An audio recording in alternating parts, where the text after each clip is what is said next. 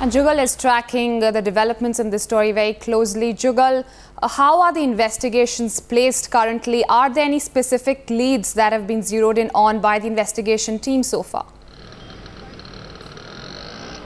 Well, Urvashi, we are aware that at least on two tracks, the police is moving swiftly forward. The first one being what has been brought to our light by our colleague Kashif Khusro. He said that the police right now has confirmed 2 times now that they've got the security cameras working, and those security cameras have captured the blasts which have taken place at the Bal Gandharv area. That is where the first blast took place.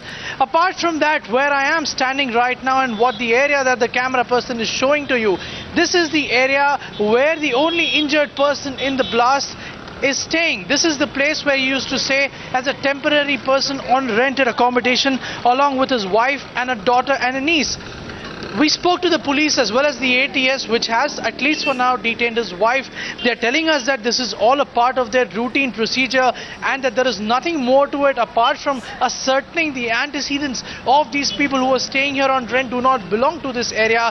However, we are aware that the person who's been injured in this blast did not get injured in a very normal way. Police has confirmed to us that he was carrying a bag which contained the crude device, the crude explosive. So in that sense, there is a shadow of suspicion over that particular person. However, having said that, I spoke to his neighbors, I met his niece, I met a lot of people whom he used to know, and the feeling that I got from there was that here is a man who used to live here on rent and would only his life would only revolve around his daughter and his work, from where he would leave early morning and return only pretty late at night. His neighbors also said that he was not somebody who they thought could be involved in any of the nefarious activities which are being perhaps alleged or being investigated by the police as of now. So that is what we have right now. On one hand, the police proceeding swiftly on the leads that they've got from the 2 security cameras at the Bal Gandharv Mandir area, which have actually captured the actual blasts which took place yesterday around 7:30.